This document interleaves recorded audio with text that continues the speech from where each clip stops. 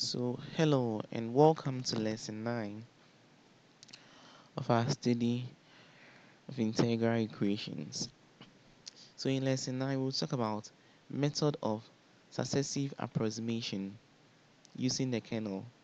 Note that in our previous video, that's lesson 8, we talked about the same concept, but here we used the free term. So, in this video, we'll be using the kernel. So, let us consider the Fredholm second kind integral equation below.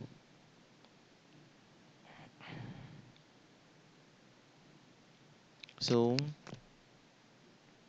to find the solution by using the method of approximation using the kernel, we have something that we call iterative kernels, and they are found using the relation listed here. I'm going to explain that to you in very simple terms, okay? So, if you could remember from our previous video, our phi naught of x was always equal to the free term since we are approximating by the free term. So here, our k1 of xt is always equal to the kernel k of xt. Then our k2 of xt is equal to integral from a to b. But here, what we do is that when it comes to our kernel, instead of having k of xt, we change variable. So we change t to x. And you could see that our k1 of xt is equal to k of xt. So instead of using k1 of xt, we do it k1 of what? st. So we just change our x to s. So that gives us this. And we can always find this from this. So that means if k1 of xt is equal to k of xt, then k1 of st will be equal to k of st. So it's an iterative process, so we continue that way. So k3 of xt will also be equal to the same thing here, but here it is k2 because we use the subsequent ones to find the preceding one. And then after we get to kn of xt will be equal to integral from a to b, k of xt, then kn minus 1 xt ds. Right? So these are what we call the iterative kernels. They are very important, and that's how we find them. Don't worry, we will illustrate them with examples, and the understanding will be clearer. Okay. So the unknown function. When you are solving an integral equation, you're always finding for our unknown function. So our unknown function is given by f of x plus lambda integral from a to b gamma xt lambda f of t dt. Alright? Where this thing here is called the resolvent kernel. The resolvent kernel or the reciprocal kernel. And it is given by this relation here. So summing from 1 to infinity lambda n minus 1 kn xt, where the kn xt are the iterative kernels we learned to find earlier on in the video. Do you see that? So that means if you want to do approximation by your kernel, the most important thing you have to know is how to find your iterative kernels, which we've gone through. Then you have to know the form in which your solution is going to be in. Alright? So that is going to contain something called the resolvent kernel. And you just know how to find the resolvent kernel. You make substitution and you get your solution. So let's solve a question to illustrate what we are talking about. So the question says write down the first three terms using the approximated solution. So we use the kernel. And note that we've solved this problem before. We solved it in our previous video using the free term. So in this case, we are going to use our kernel instead of the free term to do the approximation. So writing this question to conform to the general form of the integral equation, we can have this. Then from this, our kernel Ks of t is st. Our investigative parameter lambda is -1. Our free or false term f of x is s squared. So now we have to find our iterative kernels. So the first one, k1 of xt is equal to ks of t, and which in the question is xt, right? Then our second one, k2 of xt, will be equal to integral from 0 to 1. So here, kx of s, then here k1 s of t ds. So since kx of t is equal to xt, ks of s will be equal to what?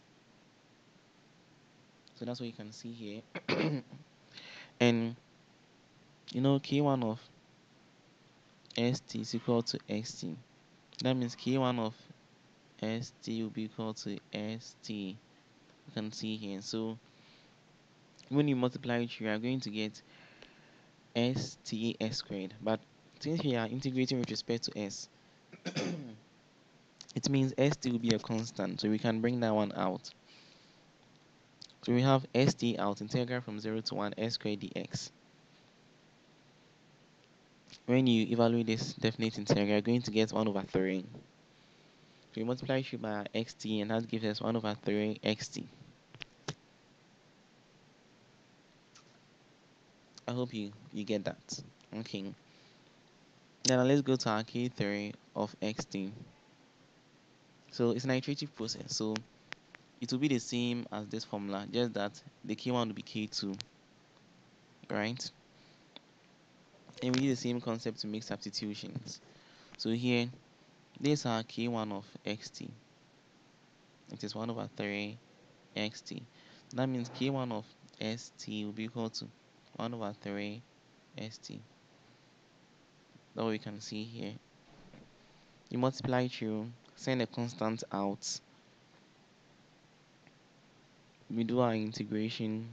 And when we integrate this, you are going to get 1 over 3. We multiply through, and that gives us 1 over 9 xt.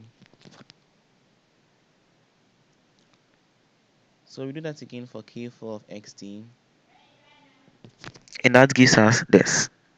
Okay. Alright. So now we have our iterative kernels. We have k1 of xt, k2 of xt, k3 of xt, and k4 of xt. So we are ending here. And note that the solutions of the form y of x equals f of x plus lambda integral from a to b the resolvent kernel f of t dt. So that is the resolvent kernel. So where our resolvent kernel is given by this, right? So expanding this. So let's expand the compact form of it. That means we will have k1 of xt plus lambda, k2 of xt plus lambda squared, k3 of xt plus lambda cubed, k4 of xt. So when we found our iterative kernels, we had this for k1 of xt, this 1 over 3 xt for k2 of xt, but we've attached the lambda to it. Then we also have this, and we also have that. Okay, But note that with this particular integral equation, our investigative parameter lambda was -1. So putting that inside, we are going to get xt minus 1 over 3 xt plus 1 over 9 xt minus 1 over 27 xt. So what we do is that we, this here is a geometric progression. It has first term, it has a common ratio. So we can find the sum to infinity. And so our common ratio A is xt. No, sorry, our first term, sorry. Our first term A is xt. And our common ratio R will be minus 1 over 3 xt over xt. And that will give you -1 over 3. So putting that into the formula for computing the sum to infinity, that's this. We would have this. And when you compute this, you'll get 3 over 4 xt. Okay? Alright. But note that.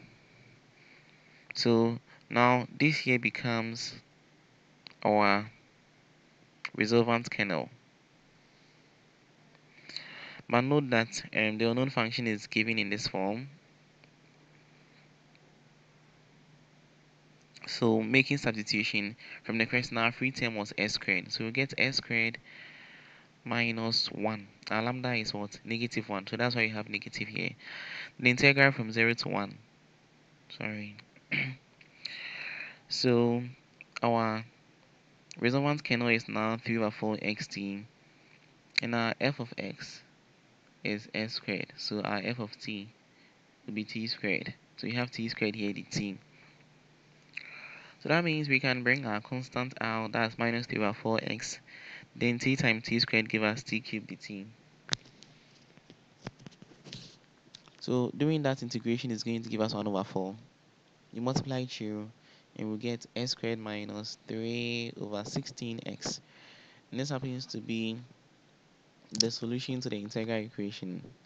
You can see that in our previous video, using the free term to do our approximations, we had the same answer. So this is how we do the approximation using the kernel. So you first have to know how to construct your iterative kernels, know the general form of the solution, know that there is something called resultant kernel, how to write a resultant kernel, and how to find that. Okay, so if you should do that, you always get this, the right as your solution. So thank you very much and see you in our next video. All right, all the best.